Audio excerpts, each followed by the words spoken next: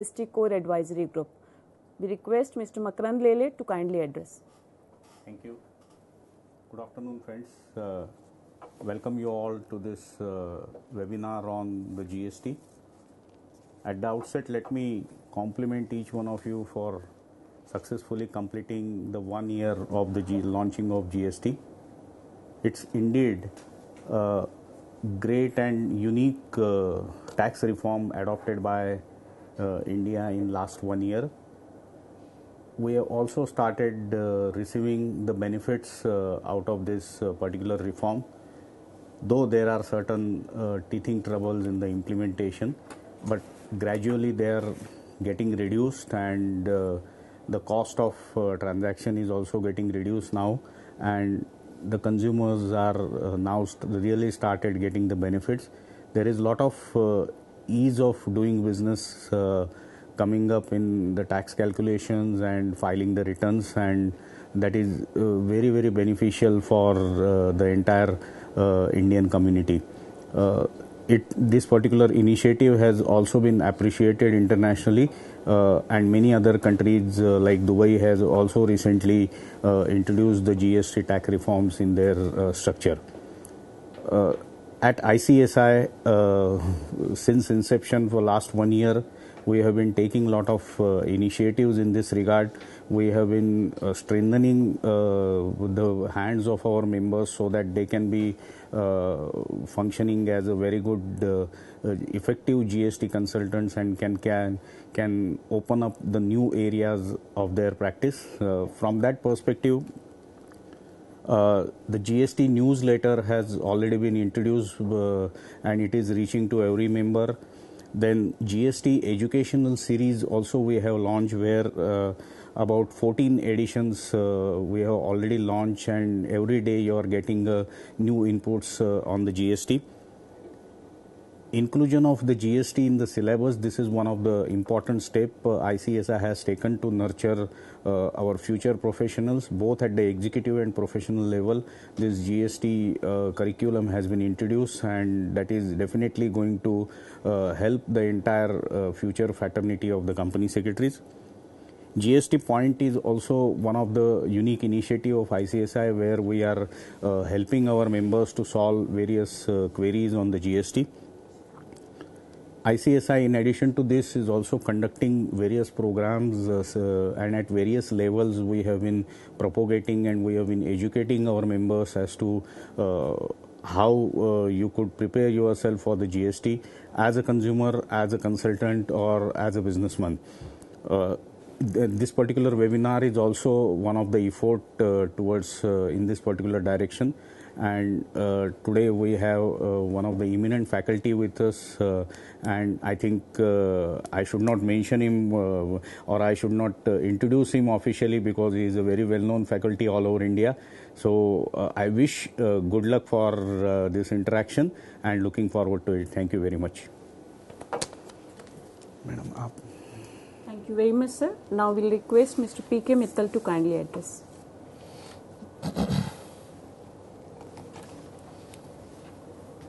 Good evening, friends. At the outset, I convey my sincere gratitude to the ICSI for giving me an opportunity of interacting on a very, very important topic of the input tax credit. Before I really deal with the input tax credit, let me go to the history of ITC. Earlier in the exempt excise regime, about 15 years back, it used to be known as ModVet, Rule 57A.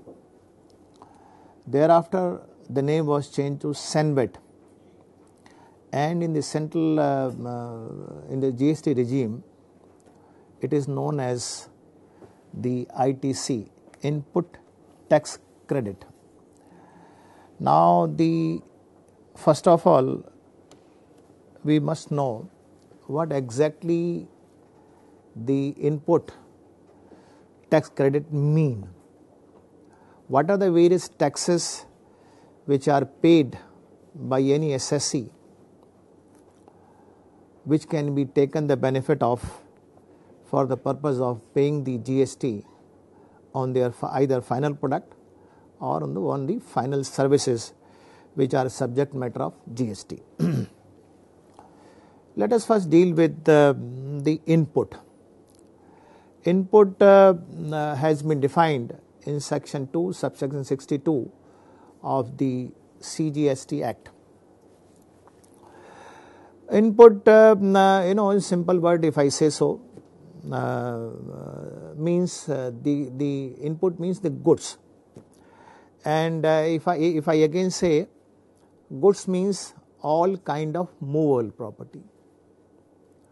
In other words, although again movable property has not been defined,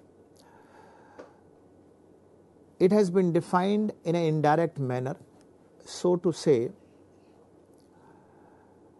what is not immovable is a movable. So immovable, if I say so, what is immovable? Immovable is something permanently fastened to the earth or attached to the earth is immovable. If something is not permanently fastened to the earth or attached to the earth is a movable. So whatever, first of all, let us understand, no GST is payable on immovable property. GST is only payable on the movable property or in other words a goods. So whatever tax has been paid for the purpose of purchase of the movable property or goods, the benefit can be derived in terms of ITC. Now, for example, let me try to illustrate by way of simple example. Let us take the case of this pen. Now, if a person is a manufacturer of this pen, for manufacture of this pen, what all he is going to buy is this cover he is going to buy, this clip he is going to buy, this refill inside is going to buy, and the color is going to buy, and for example, for the purpose of shining, some treatment is required to be given. Now, let me first deal with the regime prior to GST regime. In GST regime, if the cost of this pen was say 10 and on various input, or let me put it like this, for example, the various input which I purchase upon payment of the excise duty, I am talking about the period prior to GST. If I am paying excise duty on all the input for manufacture of this pen, say ₹1. So 10 rupees is the cost of manufacture of the pen, and if the excise duty was excise duty was 10%, it comes to ₹1. So 10 plus 1, it comes to ₹11. Thereafter, say again, if the VAT is leviable, is again a 10%. So while calculating the VAT, we'll have to calculate the VAT on 10 plus 1, that is 11, and the VAT is payable. So 1 rupee and 10 paisa. The cost was rupees, now cost become to 12 rupees and 10 paisa. Now, what is the difference between the earlier regime and now the this GST regime? In earlier regime, in earlier regime, when the manufacturer sells this pen to the wholesale dealer and charges the number one, the excise duty and the VAT, and thereafter when the manufacturer sell to the dealer, then he is not entitled to take the benefit of the excise duty he has already paid. What he was earlier entitled to was to take the benefit of a VAT which he has paid. But in the GST regime, when the manufacturer is selling this pen to a dealer, to the wholesale dealer, and again the cost is rupees, the cost of manufacturing rupees 10 only, and the GST is say assuming 18%.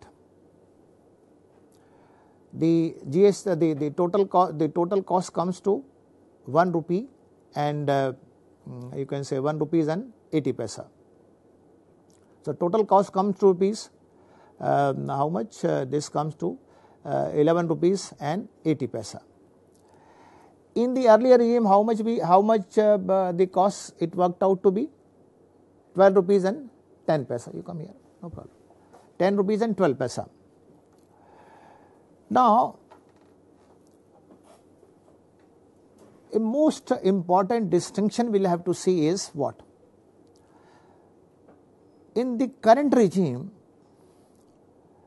if the wholesale dealer has paid a tax of rupees 1 and 80 paisa,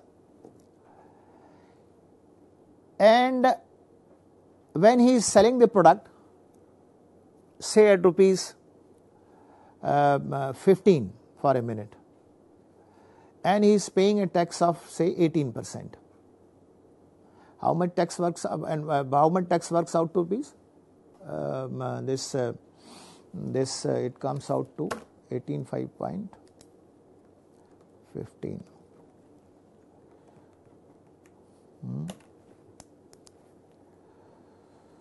15 and 18%. 1 रुपये 40 पैसा हुआ ना आपका मेरे ख्याल से. How much? 140? Huh? So I think let me see. 150 is this. कितना हुआ? Anyhow, चलो. Whatever the tax works out to be, in that while paying the tax, whatever the tax he has paid to the manufacturer, that tax can be taken the benefit of. Now, in the earlier regime, if the manufacturer has to pay the tax, that is excise duty, he could take the benefit, and while paying the excise duty, the benefit he could take was whatever excise duty he has paid for purchase of the raw material, only that benefit he could have taken. For the purpose of payment of excise duty, if he has paid the VAT, the benefit of VAT could not have been taken for the purpose of payment of excise duty.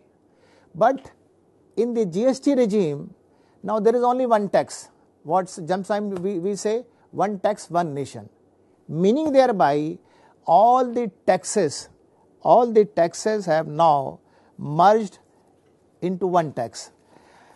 If I say in simple word, earlier there used to be number of taxes, like for example central excise duty, like CVD, SAD, the service tax, the surcharge, and as far as the state taxes are concerned, the state VAT, the central sale tax, the purchase tax, the entertainment tax, the entry tax, and then taxes on lottery, betting, so on. So all the taxes which were levied by the state, all the taxes which are levied by the center have now merged into one tax, that is called the GST. So whatever GST we have paid for purchase of either raw material, for manufacture of this pen, and whatever services we have availed, that is called input service, and we have paid GST. So on both the things, the GST paid on input, GST paid on services, whatever GST we have paid both on input and on services, we can take the benefit. For example, in this, let us take the case of this pen itself. As I say, assuming we have paid GST of rupees 1 on purchase of various raw material. Similarly, assuming I have paid a GST on various services like rupees 50 paisa. So it comes to 1 rupee and 50 paisa. and when I manufacture and when I sell it to the wholesale dealer, and if I have to pay the tax of GST of rupees 2, so I don't have to pay cash of rupees 2. For the purpose of paying rupees 2 as a cash, the rupees 1.50, which comprise of rupee 1 as a tax paid on input and 50 paisa GST paid on services, that I can take the benefit.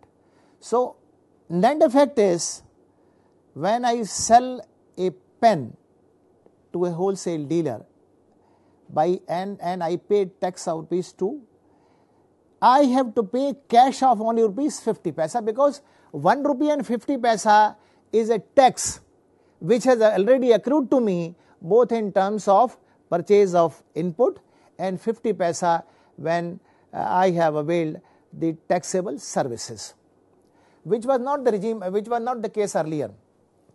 The credit of the VAT cannot be utilized for the purpose of payment of excise duty. Similarly, credit of excise duty could not have been utilized for the purpose of payment of the VAT. So this is the most very, very important advantage which we have in the GST regime. Now question arises in the mind that what are the input on which I can take the credit? For that purpose, we have a landmark judgment of the Calcutta High Court in the case of single alloys. The judgment of the Calcutta High Court in the case of single alloys says that it is not for the department to say what are the various input which are only required for the purpose of manufacture of this pen or even for the manufacture of this watch.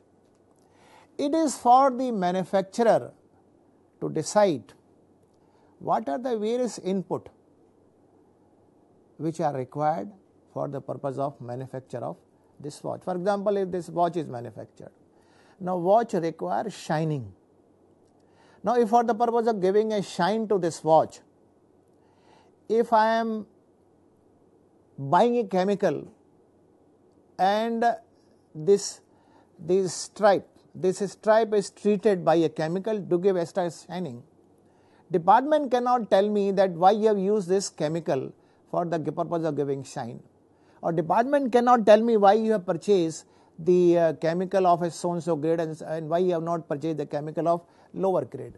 It is none of the business of department. Department is nobody to question me that whether any chemical is required, whether any process is required to be followed or not, whether this should be used or not, this should not be used or not, whether any raw material of particular grade is to be used or not. This is none of the business of the department.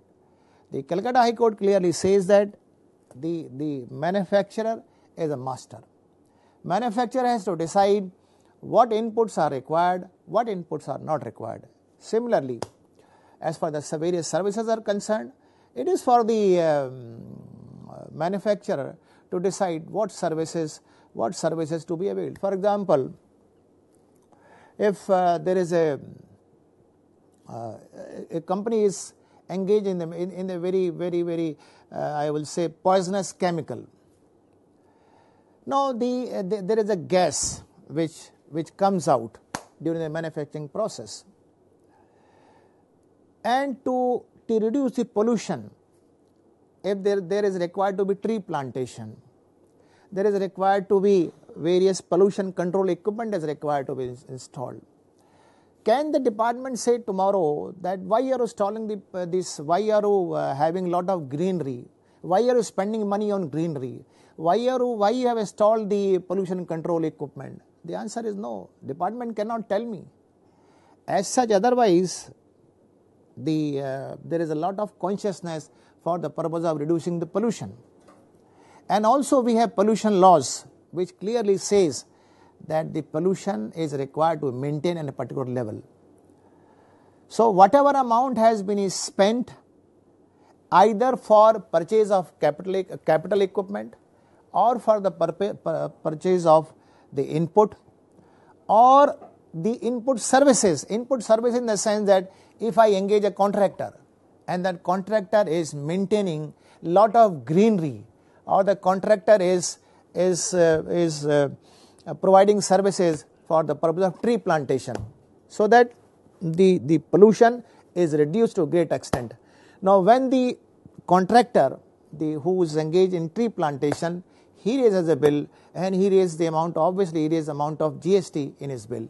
The point here is, can I take the input tax credit of the GST paid on the bill which has been raised by the contractor, who is just simply doing nothing, who is not involved in any manner in the manufacture of the chemical or manufacture of this watch or manufacture of this pen, but is only providing the services of a tree plantation?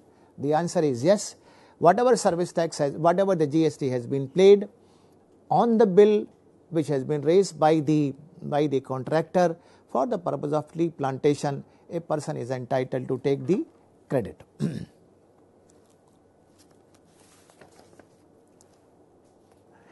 The question then here arises, next question which arises, whether whatever the tax I have paid either on acquisition of input or for purchase of plant and machinery or for acquiring the input services,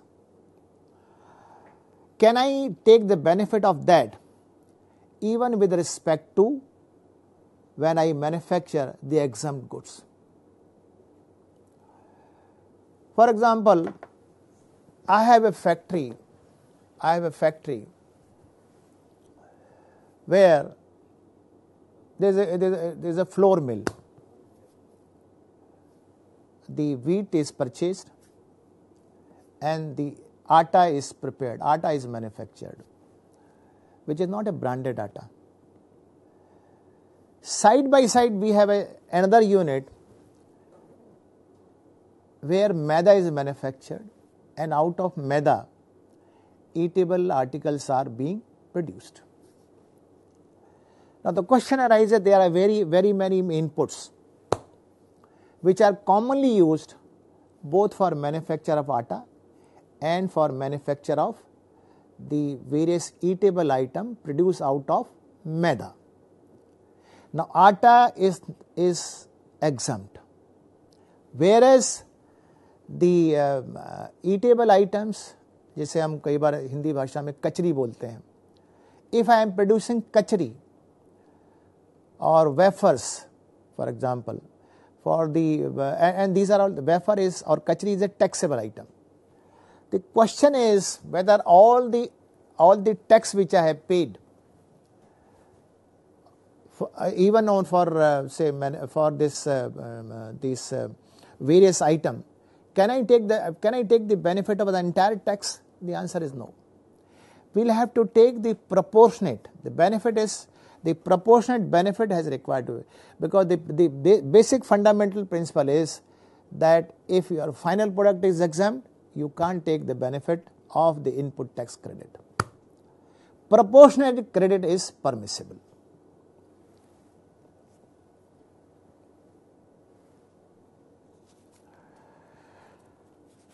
The ITC is permitted only when the supply is taxable. Supply could be of services, supply could be of goods. If something is non-taxable or something is exempt, in both the event, whatever tax you have paid, you can't take the benefit of those tax. You can't take the credit of the tax paid either on capital goods or on input or on services. When there is a production of both exempt goods, taxable goods, non-taxable goods and taxable goods, so the benefit has to be taken proportionately.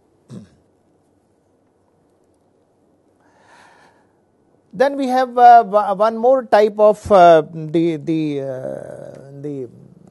goods or services which we call zero rate.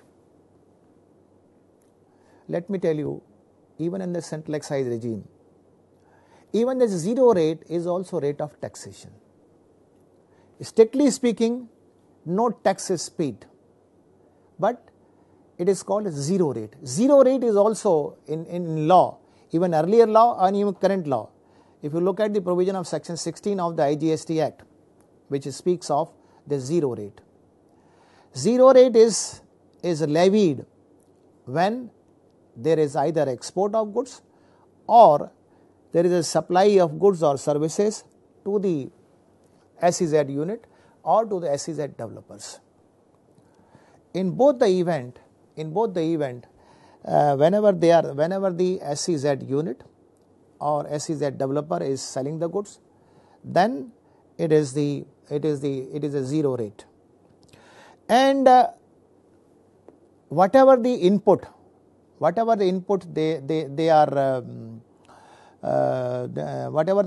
have, what tax they have paid on input services or the capital goods, they can take the benefit. And as I said, on finished goods or services, if it is a zero rate, then the credit which you have taken in respect of the acquisition of capital goods or the input or input service, you can seek the refund from the department. And you must have seen the department has been very, very liberal now in granting the refund, especially in case of exports. So,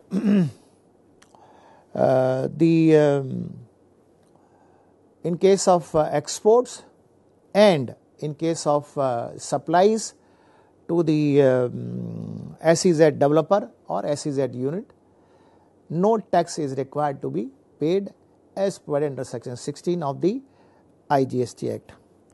Now, the person who can take the person who is eligible to take the ITC, it is a fundamental principle that a person who wants to take the ITC, he must get himself registered. If somebody is not registered at all, he has not sought any registration from the GST authority, then he is debarred from taking the benefit of ITC. The first and fundamental requirement is that this person should be registered with the GST authority.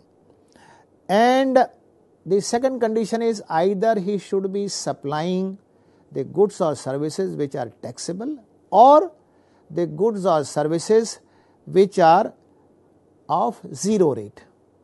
Zero rate, as already have said, zero rate applies only in case of exports and supplies made to SEZ developer or SEZ unit. And repeating once again, the ITC will not be available if the final product is either exempt or final product is either non-taxable at all. One more thing we'll have to keep in the mind is, as I said, that if somebody is not registered, he can't take the benefit of ITC. Similarly, if the person is under the composition scheme, that is section 10 composition scheme, when he is entitled to pay tax on a very, very nominal rate of tax of 1%, then for buying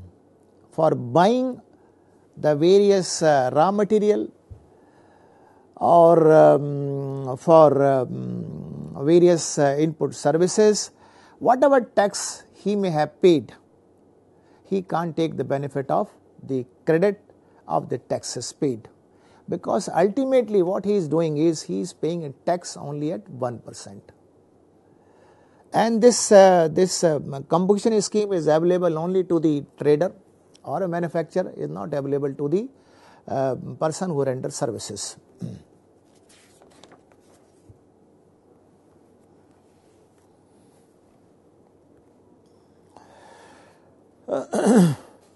Now, as I say that whenever you buy any goods, you will find in the invoices there are two elements of tax. If it is an intra-state purchase, one is the CGST and the SGST. If you buy interstate, then it is then again two elements. How we can take the benefit of this? As far as CGST is concerned, when we have to, whatever credit we have taken, and when we have to pay the CGST, first, whatever credit of CGST is available to me, I will utilize for the purpose of payment of CGST, and anything left over could be used for the purpose of payment of IGST. Similarly, SGST, that is state tax. As far as state tax are concerned, whatever credit in respect arising out of the state transactions, intra-state transactions, this could be utilized for the purpose of payment of the SGST, and then later on if something is left over, it could be used for the purpose of payment of IGST. Let me clarify that the amount of SGST cannot be utilized for the purpose of payment of CGST tax.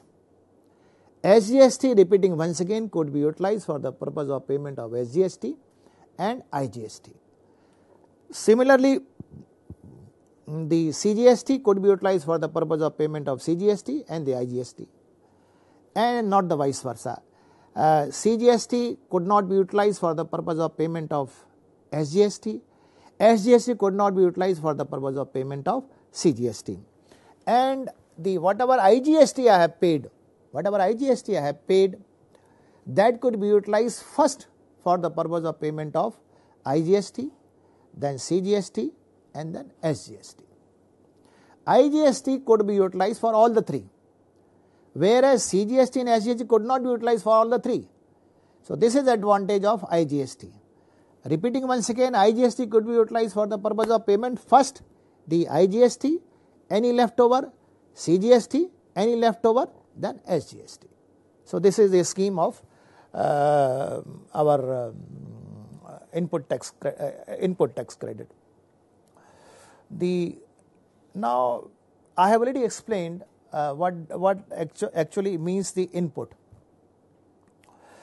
Now the question is, what do we understand by the capital goods? Because when we acquire capital goods, we also pay tax, and whatever tax we pay, that we can take the benefit of that tax.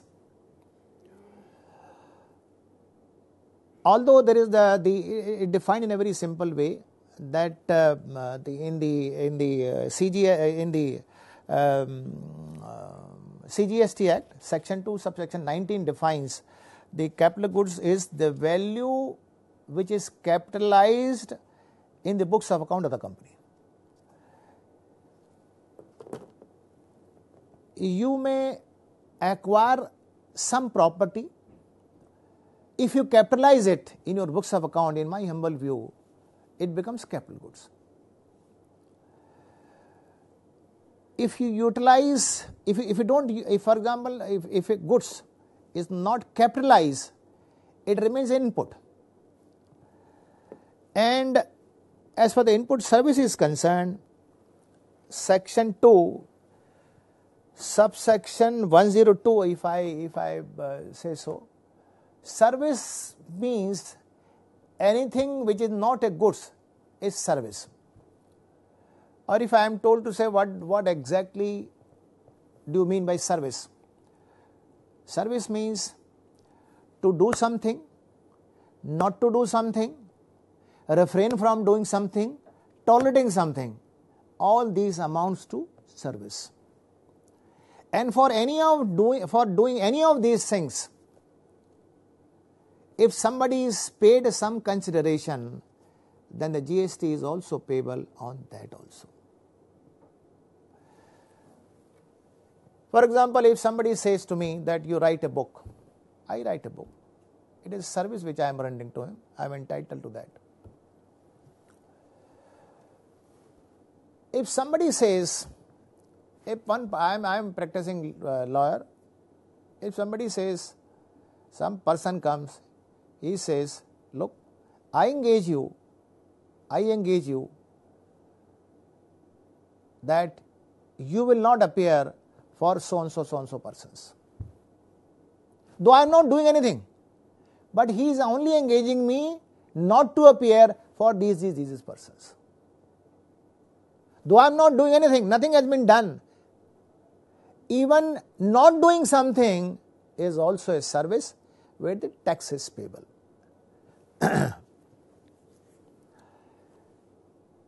Tolerating something is also subject matter of the service tax.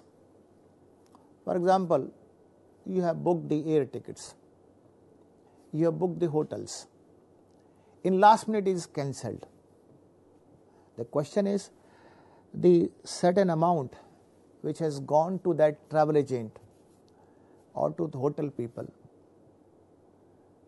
is it liable to GST? The answer is yes. Because he is tolerating an act. Tolerating an act is also amount to rendering of service.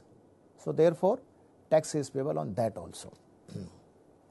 Although today is not this subject matter of discussion on this, but just by way of explanation, I am going to place before you. Now the point here is for the purpose of taking the benefit of ITC, what is the documentation which is required is, in the earlier regime, the invoice was one of the document which was permissible. In earlier regime, the debit note and the credit note, this was not the document for the purpose of availing the ITC. In the GST regime, fortunately, the debit note is also a document on which the GST is, on which you can take the credit. This is I'll say this is the very good provision which has been made in the GST law, and as I said, a person must be, for the purpose of taking the credit. For example, if you are buying, if you are a manufacturer of, say, color television, and you are buying the picture tube, which tube is required for the manufacture of TV. You are buying also the cabinet. Various items are being bought. The point is, at which point of time I can take the credit. Even when the goods have left the factory of manufacturer and on the way, can I take the benefit of the ITC? The answer is no, because I have to pay tax on the goods which I have manufactured, and in my credit the amount, there is no amount. So the goods which are en route, which have not come to my factory, can I take the benefit of ITC? The answer is no. Although I may have paid the purchase consideration for purchase of the picture tube, but so long as the picture tube has not received in my factory, I can't take the benefit of the ITC on the picture tube.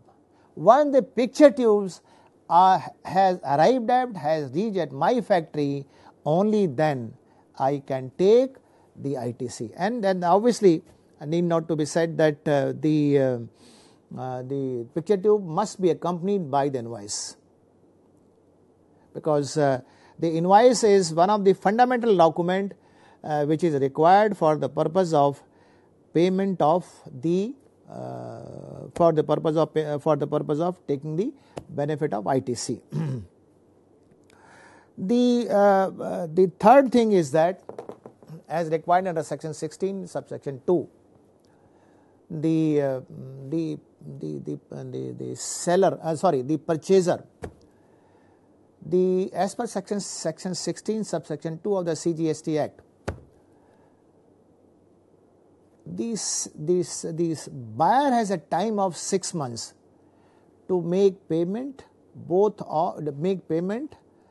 under the invoice. This provision was not there in the central excise regime. The person or the buyer, whether he has paid to the seller or not, the moment he has received the goods, moment he has received the duty paid goods in his factory, under the cover of invoices, he was entitled to take the credit. But it is the most heartening thing in GST regime. The moment goods are received under the cover of invoice, you can take the provisional credit, and the provisional credit will get confirmed only when, within the period of 6 months, the purchaser makes a payment to the supplier and makes a payment of the entire value, not only of taxes, but the entire value of invoice has been paid by the purchaser to the seller. If for example only part payment has been made by the purchaser, the question is what has to be done in that case, because earlier the purchaser has taken the full credit. In that event, he has to reverse the proportionate credit because he had made a part payment only, and he has to reverse the ITC and has also required to pay interest. And say after 3 months, that is maybe 9 months, 10 months or maybe 1 year, if he makes the payment, then in that event the buyer is entitled to have the recredit. He can take recredit once again, but whatever interest he has paid to the department, that for which he can't take the credit. He can take the credit of only ITC. And if he has that, since he has paid interest also, he is denied taking the credit of the interest which he has paid. And one more requirement is that he should also furnish the return. If he is not filing the return, probably he can't take the credit. So this is also a very good provision which has been made in the GST regime. Of course, there is one provision that if the goods are being received in lot, that when the last lot is received, only then he is entitled to take the credit. It's a very strange provision. I don't know what is the purpose of keeping this provision. If there are goods have to come in 10 consignment, each consignment is covered in the invoice. Invoice has to come because goods cannot leave without invoice. So when the invoice is there and the goods is coming to my factory, there is no point to stopping the purchaser from taking the credit. Why should wait for 2 months or 1 month or maybe 3 months when you see the last lot? Because each lot is accompanied by the taxable invoice. The moment taxable invoice come to my factory, I am entitled to take credit. Why should I wait for 3 months? At least I couldn't understand why the government has kept this provision that you must receive when the last lot is there. Because each lot of the goods has to accompany invoice only. Goods cannot come under the bills or under the challan. If there is taxable goods, it has to come under the invoice only.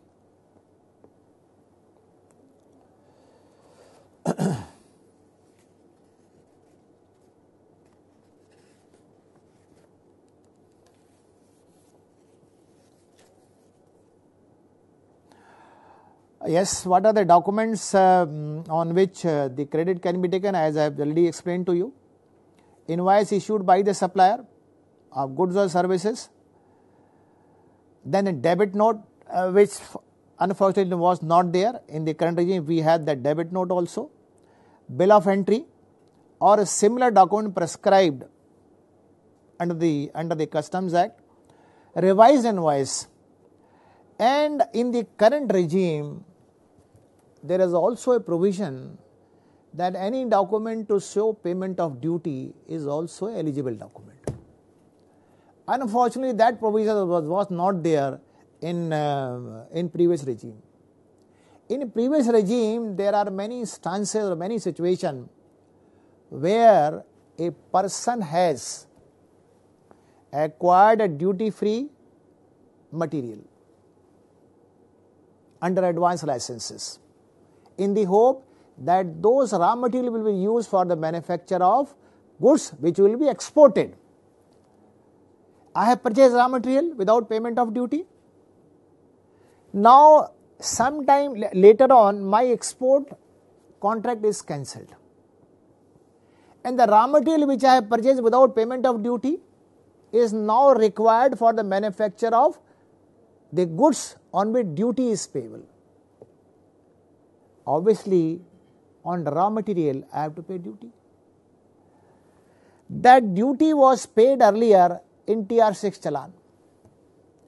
Unfortunately, though I am paying a duty under TR6 challan to the government, but department is own style and own ways of working. They say, you may have paid duty on TR6 challan, but TR6 challan is not a prescribed duty paying document, and therefore you will not be entitled to take the credit. In fact,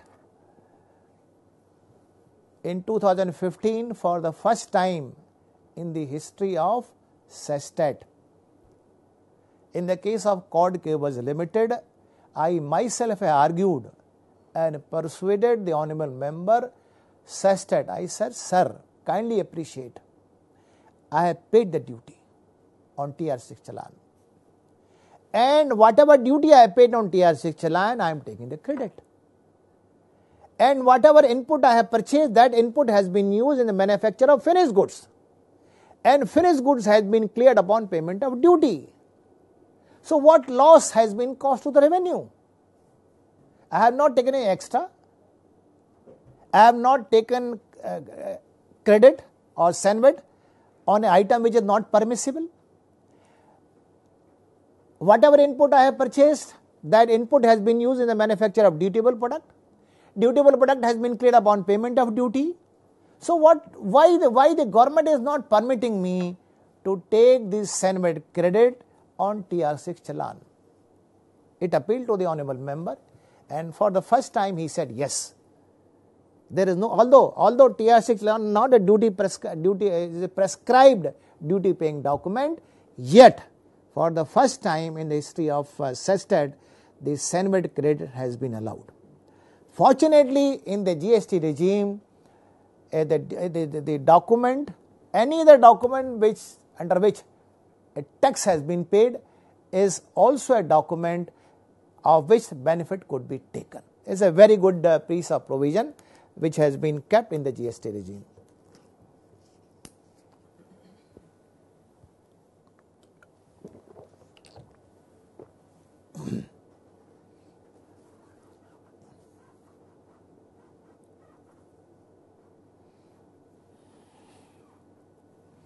Now, let me go to the section 16, which deals with the ITC, that is input tax credit.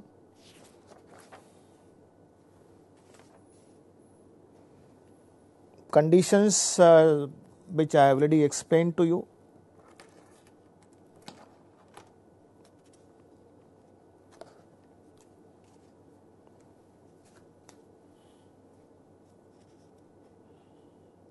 Now, one more thing I must tell you.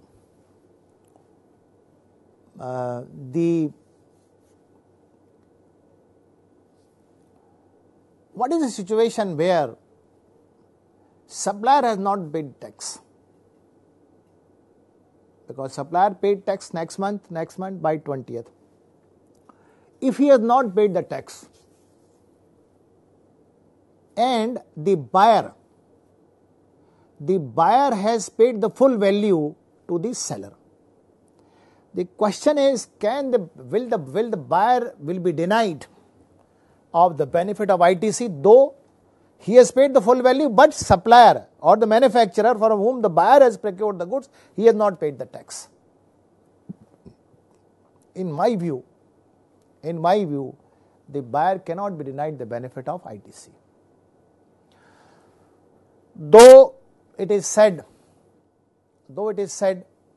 that the supplier, or it is the duty of the purchaser or recipient to ensure that the supplier has paid the tax. But in my humble view, in my thinking, most of the time it is practically impossible to find out as to whether the tax has actually been paid by the supplier or by the manufacturer. In fact, some of the learned professionals have said that on the portal of the GST, you can find out as to whether the tax has actually been paid by the manufacturer or by supplier or not.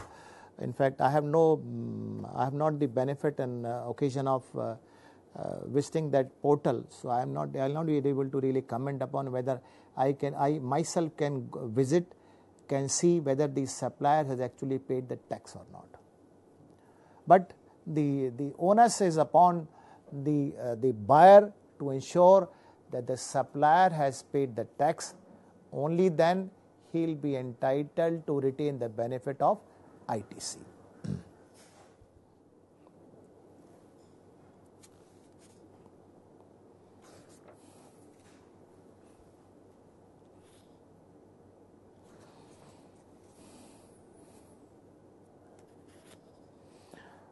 One more thing, it's a very damaging provision which has been made is that is 6970 nikalna. Then many times you must have seen that in the earlier regime also, department issues a show cause notice. Sometimes there is a demand for a normal period, that is 1 year and 6 months. Sometimes they raise a demand invoking the extended period of limitation, that is 5 years. If I explain, say date of SCN is say 1/1/18. They can go backward up to 1 year and 6 months. They can demand the duty. That is up to 1st of July 2016. And by invoking the extended period of limitation, they could have gone back for a period of 5 years.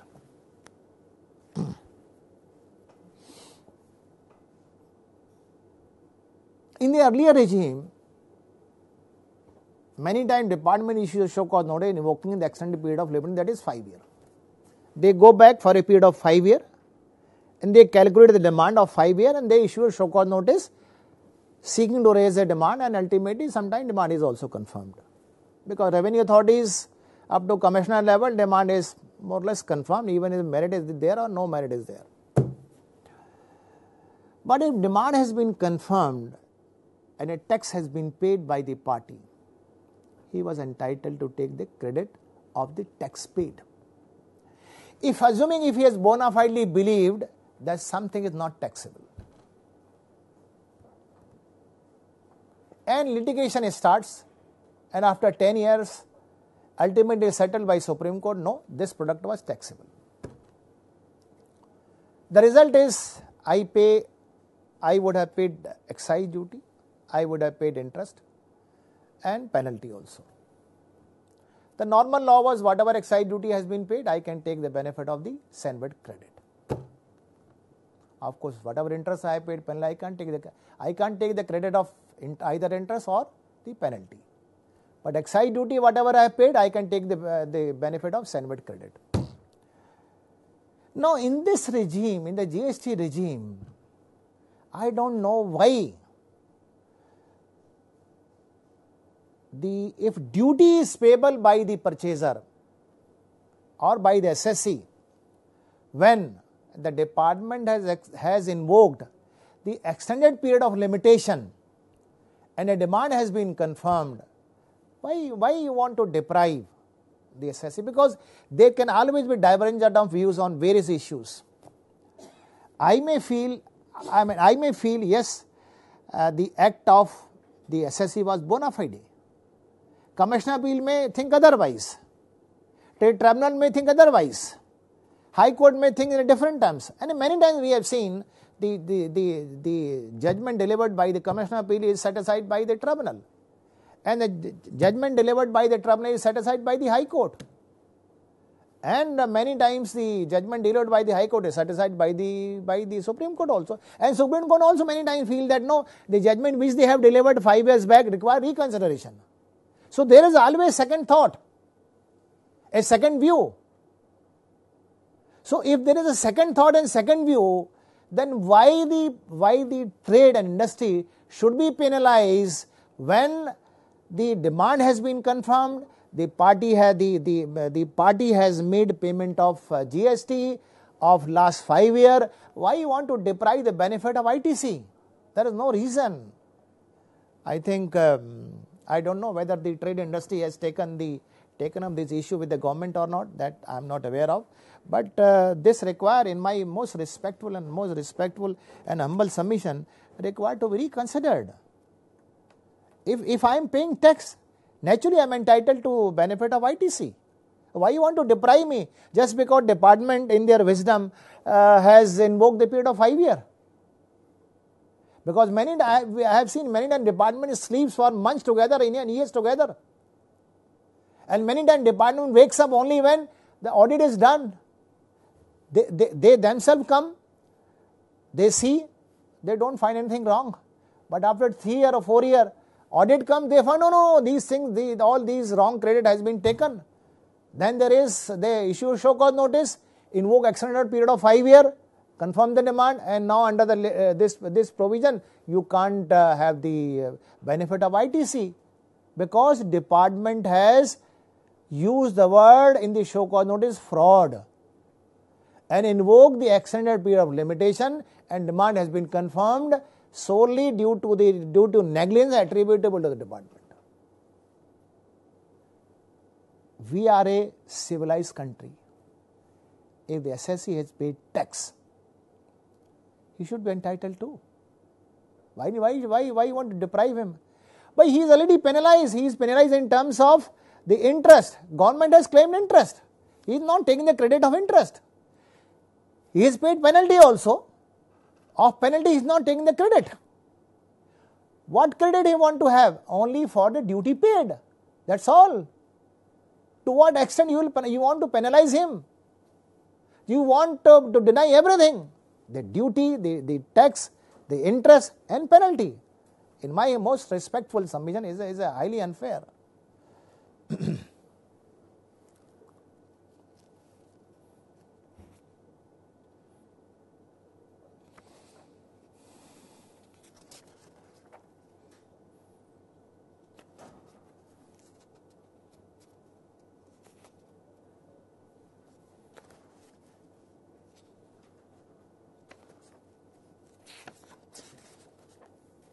क्या हुआ?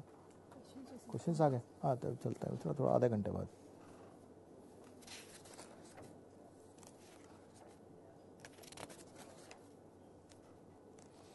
Now we deal with the most important this topic of the section 17 subsection 5, the block credit. When we talk of block credit, the first point is or the issue is in respect of motor vehicle. I don't know what is the purpose of denying the ITC on motor vehicle. The cars, the buses, they are used for the legitimate business purposes. If the cars are used by the sales staff, there is no reason why it should be denied. Of course, if the buses are used for the purpose of transportation of the passenger and goods, it is entitled, the benefit has been given. But the purpose, if the company is not engaged, if the company is engaged in the business of manufacture of goods or provision of services,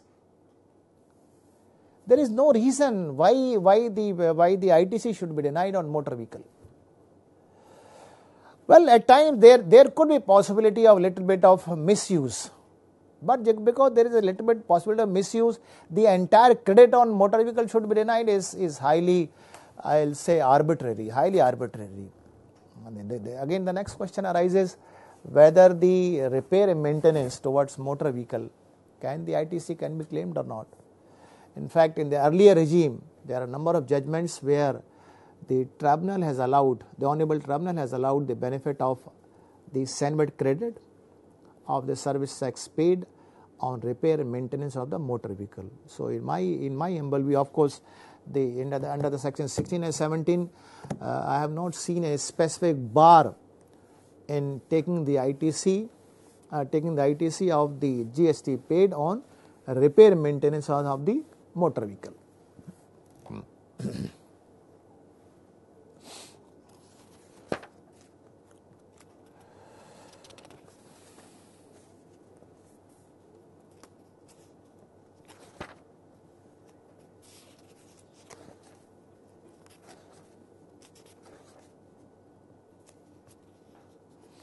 The point is the food and beverages.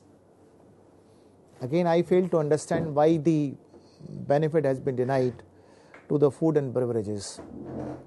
It is quite likely when there is a year ending, when there is some target has to be met, the staff sits and they are provided the food and beverages. The food comes from the restaurant or from the hotels, or many times staff is taken to the hotels and they are given either the lunch or dinners and whatever it is. And there is no reason why you deny the benefit of this food and beverages. There is absolutely no reason, but I don't know why the government has denied the ITC on food and beverages. Then we have outdoor catering. Again, outdoor catering, there is no reason why it should be denied. Beauty treatment. For example, if there is a film production company. In film production, all the actor and actresses, even the main actor or even the side actor, beauty treatment is required because the very nature of business is like this. So the ITC on beauty treatment is not allowed even to the film production company is something beyond the comprehension of any sane person. Health services again is cosmetic and plastic surgery also. For example, again, drama company, some film production company, some other company which are of, so in those cases it should be allowed, but I don't know why it has not been allowed.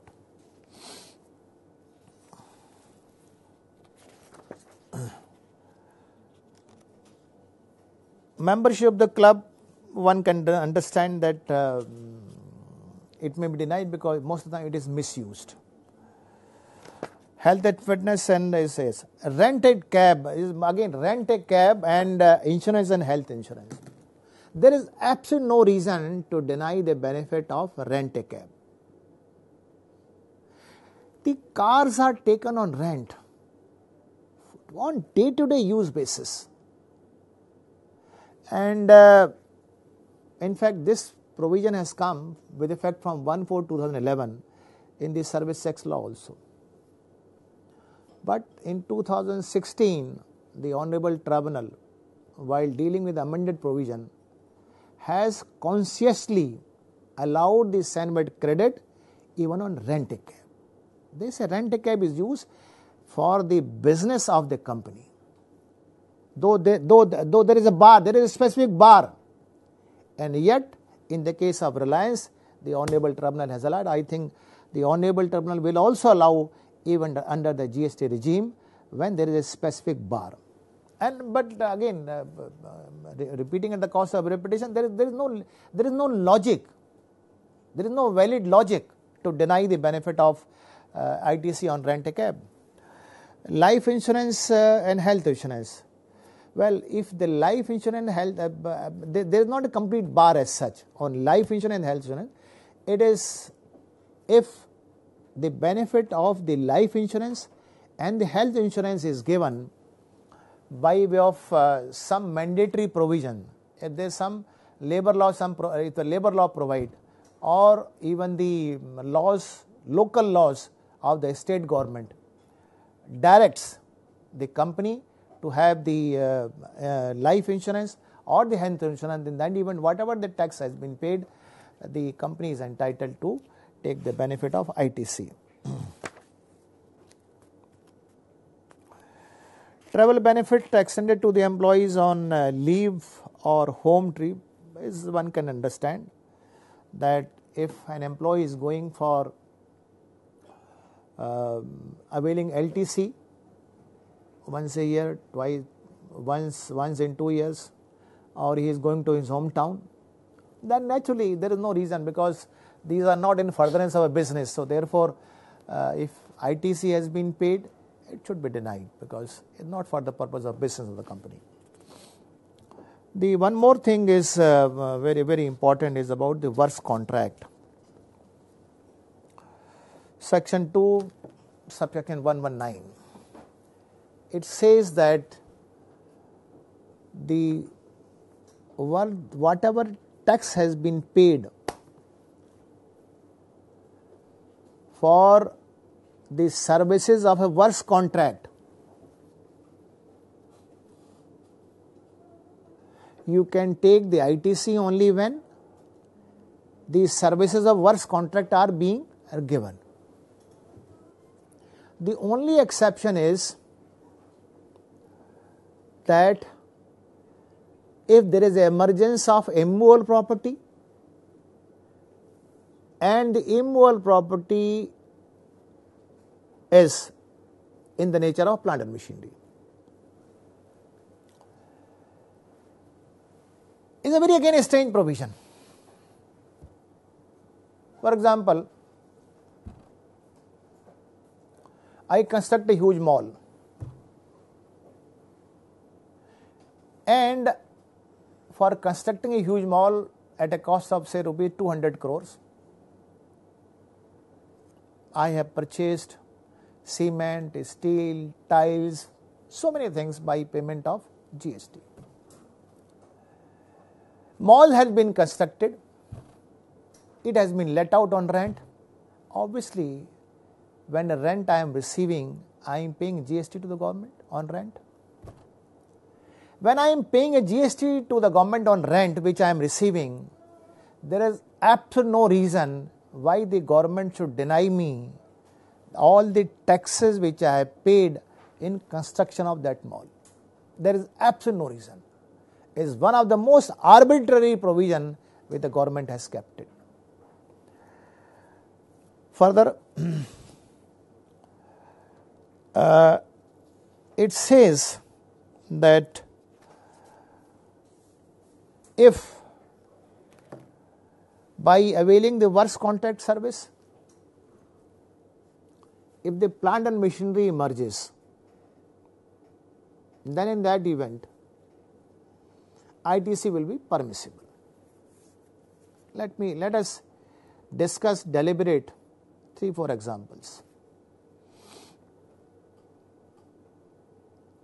Somebody wants to construct a hospital. 1,000 bed hospital is being constructed. There has to be huge building, number of operation theatres, number of laboratory to be installed, more than 1,000 bed has to be installed. The question is,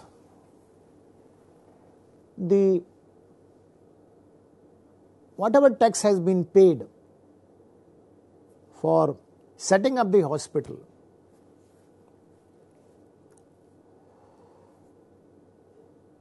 is credit should be denied when some of the activities of the hospital are taxable.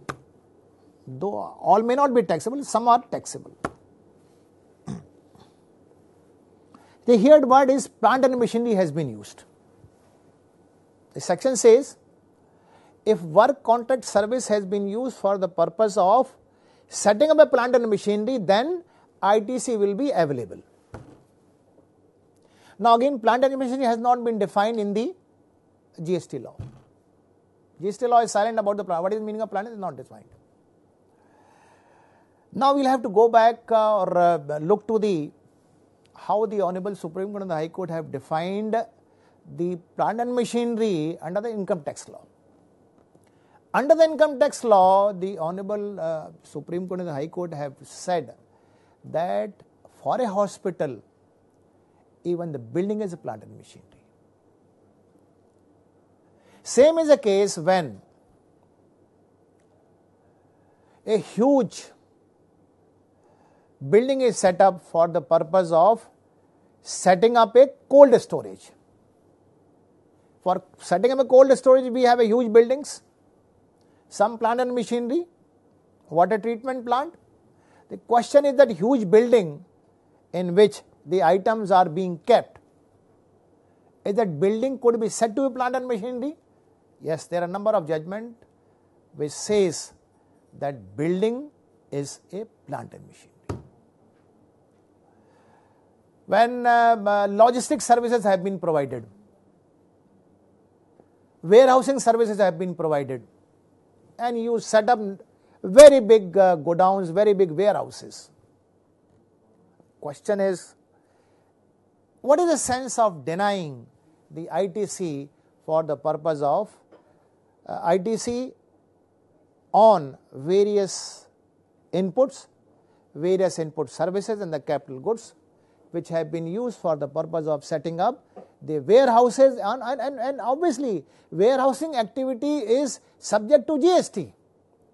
A party is paying a GST on the rent which he is receiving by letting the warehouses and the godowns.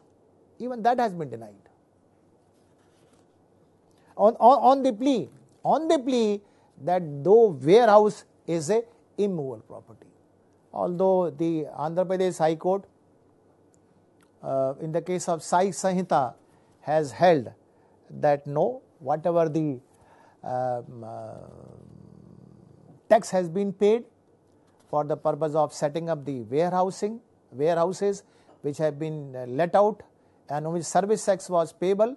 In the case of Sai Sanhita, Honorable Andhra Pradesh High Court has held that the party is entitled to. Following the Andhra Pradesh High Court in the case of Sai Sanhita, there are a number of judgment of the Honorable Tribunal where the Honorable Tribunal has held that in case of the clubs, in case of cinema halls, the Honorable Tribunal has held that if the building is ultimately let out on which service tax has been paid, there is no reason why to deny the benefit of the Senate credit on the which has accrued to the benefit of that party.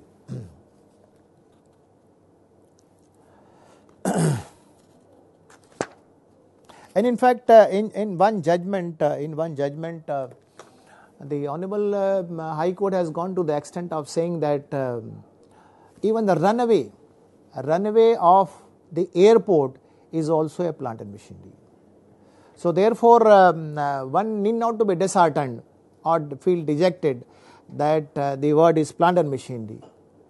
Plant and machinery is a word of very wide connotation. As I have said in respect of the building to a hospital, building to a cold storage, building to a warehousing, they are all plant and machinery. So if it is a plant and machinery, you are entitled to take the benefit of ITC. This is what number of judgment says.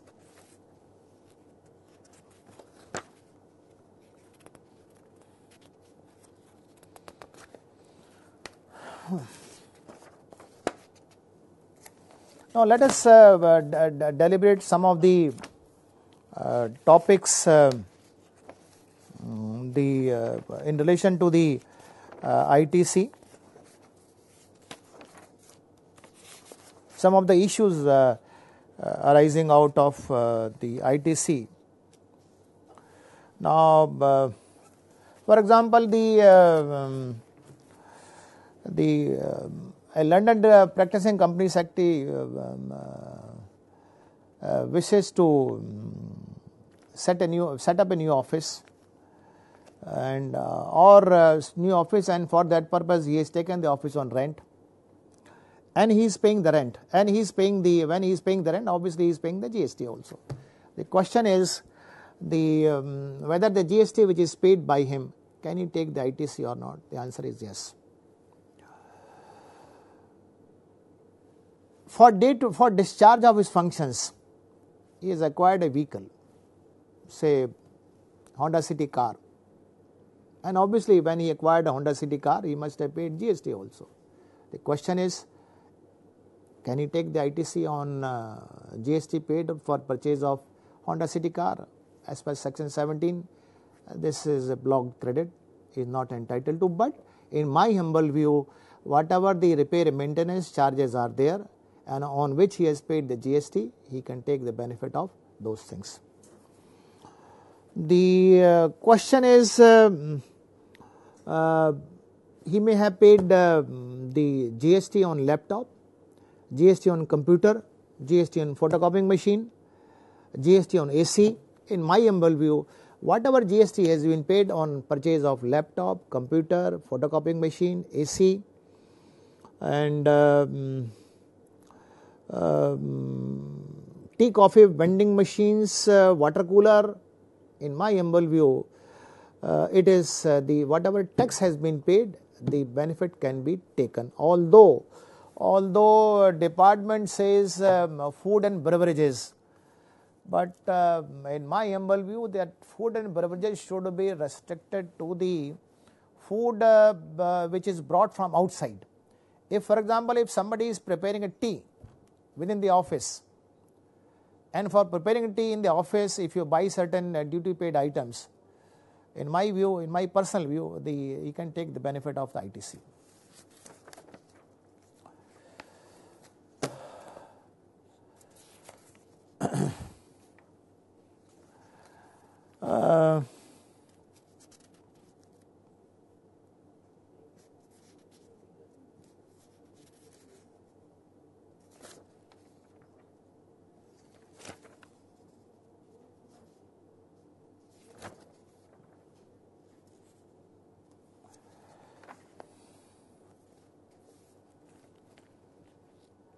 Now, if a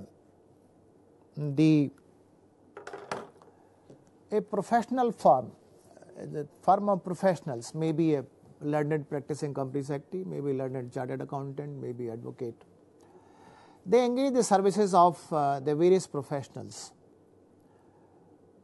The question is, whatever GST has been paid for taking the benefit, for availing the services of those professionals, can I take the benefit of ITC of the GST paid? In my humble view, yes. When any taxable entity avail the services of the various professionals and GST is paid, you are entitled to take the credit, because the word is ultimately the in furtherance of the business. In furtherance of business word has not been really interpreted by any court so far, but if you look at the landmark judgment of the Honorable Bombay High Court in the case of Ultratech Cement, where they have used the word in furtherance of a business or in relation to the business, there the Honorable Bombay High Court has gone to the extent of any activity directly or indirectly in relation to the business, and if service tax has been paid, the party, the assessee is entitled to take the credit of the service tax paid. So we have to borrow the very same principle of Ultratech in the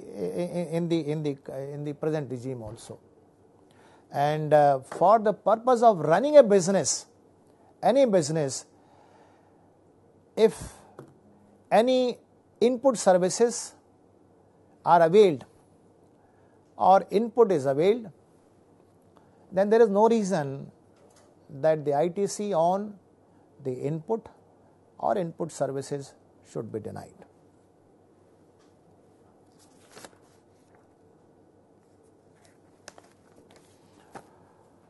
In earlier regime, when you acquire the capital goods, it was permitted 50% in the year of this year, 50% next year. But fortunately, in the current regime, there is no such division. The year in which you acquire, the entire credit could be taken, and there is no 50% this year, no 50% next year.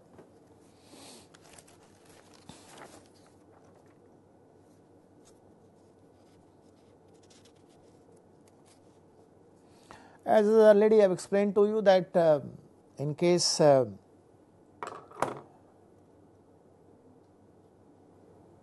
the insurance has been taken in compliance of some mandatory requirement, then if a tax has been paid, the party is entitled to take the benefit of the the GST paid on such insurance cover.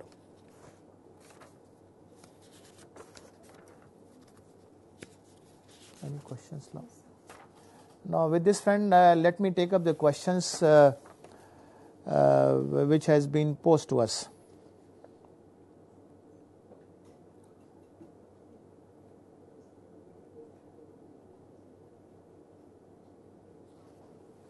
The first question is whether vendor SEZ raises invoice on us for IGST paid on imported goods supplied to us, whether GST is applicable on reimbursement of invoice. GST is applicable on the reimbursement invoice. No, for example, in case somebody is incurring the expense as an agent, then no tax is payable in that case. But if somebody is incurring expenses not as an agent, obviously then the tax has to be paid, in my humble view. The second question is, when the credit is availed, payment should be made within 180 days from the date of invoice. We have a situation where the purchaser released the goods from the port as high sea sale agreement after paying the custom duty plus IGST, and BOE bill of entry was issued in the name of the purchaser. Since the import for a turnkey project awarded to the supplier and payment will be released on deferred basis, can the purchaser avail the entire credit without complying with? Well, you may have your own terms of contract, but terms of contract cannot overrule the provision of law, that is 16(2). You have to comply with section 16(2). You can't bypass the written law. I am into the retail trading of high-end luxury goods. Our store buckets are mainly bouquet are mainly in Taj Hotel or high-end luxury mall or so and so. We spend huge capex on our stores. Can we take ITC on construction of luxury store bouquet? ITC on bouquet. Well, it is a very debatable issue, as I have been always advocating that these have to be treated as a plant and machinery. So therefore, in my humble view, following the judgment of the Honorable Andhra High Court in the case of Sai Sahinta, ITC should be allowed. GST expert says it is not possible to take spend to construction. What is your view? If it is possible, why? If it is possible, and why? What is the reasoning of denying it? Again, and I say there is no reason why it should be denied. I say why it should be denied. If it is like a plant and machinery. And when from bouquet or from a store, whatever I am selling, it is and then tax is paid on that. You treat as a plant and machinery. Following the number of judgment, in fact, if somebody visits my website, PKMG, what is the name? In that I have inserted an article wherein that I have dealt with extensively in respect of the ITC on immovable property. So I request the learned member, they can visit my website, they can assess that particular article which deals with the ITC on immovable property on the analogy of plant and machinery.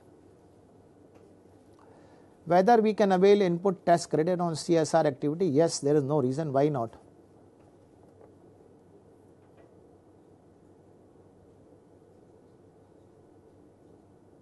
But sorry, how the CSR activity, how the if you are engaging somebody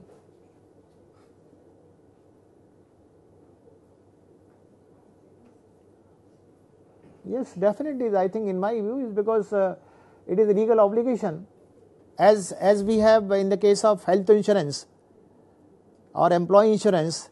On the same analogy, yes, you can take the credit, because again CSR activity is a mandatory in terms of Companies Act 2013.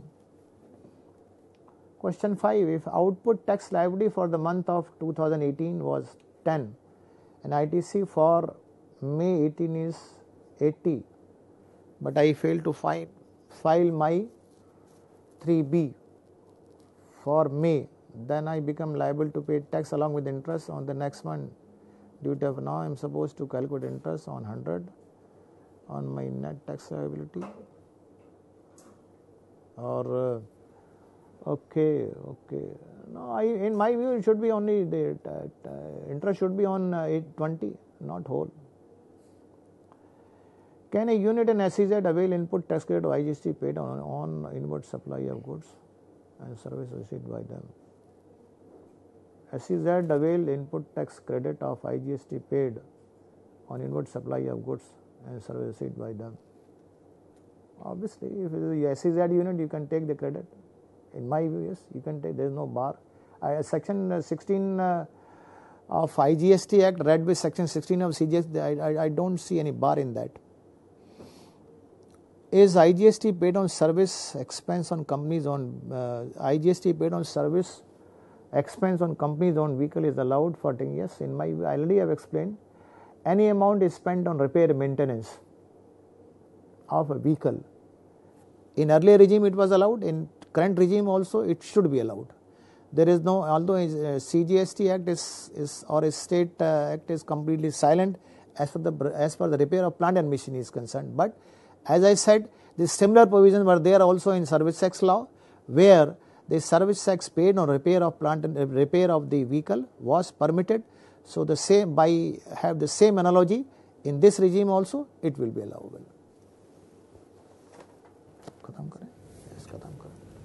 So any questions which have come, I can further answer those questions also. That's it, sir. So thank you so much for hearing me and obviously bearing me as well. We will be failing in our duties if we will not propose a vote of thanks to the learned speaker of the day. We are highly grateful to Mr. P.K. Mittal for sparing his time, sharing his rich knowledge and experience on the topic. We are also thankful to all the members and students who are connected through web link. Thank you very much.